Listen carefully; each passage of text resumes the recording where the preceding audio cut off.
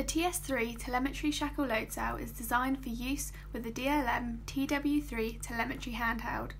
If you need to pair both devices, firstly hold down the power button for at least 3 seconds. Next, press the middle menu button, then Channels and select the channel you would like to use.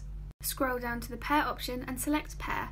Now turn to the TS-3 and hold down the button for at least 8 seconds. You will see on the TW-3 a 30-second countdown for the pairing to take place. Once the device has been paired, the TW-3 will exit the pairing screen and the LED on the TS-3 will begin to flash twice per second. Now the devices are paired, to test the shackle load cell you may dismantle it as shown by first removing the split pin, unscrewing the bolt and then sliding the pin out of the shackle.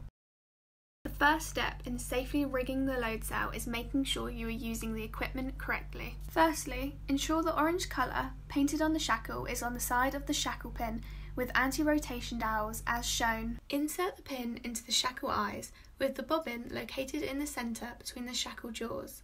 The nut should only be tightened by hand. The master ring must be in the centre of the bobbin and the load cell should be balanced, so that the load is applied correctly and the accurate load measured. Once the rigging is fitted to the load cell, press the tear button to zero off the weight of the rigging. This then enables you to gain the accurate weight of the item you are weighing without taking account of the weight of the rigging itself. For the purposes of this video, we are using a lever hoist to simulate a load being applied. You will then see the load increasing on the TW-3 handheld. If you want to store the highest load value seen by the load cell on the display, you can press the peak hold button.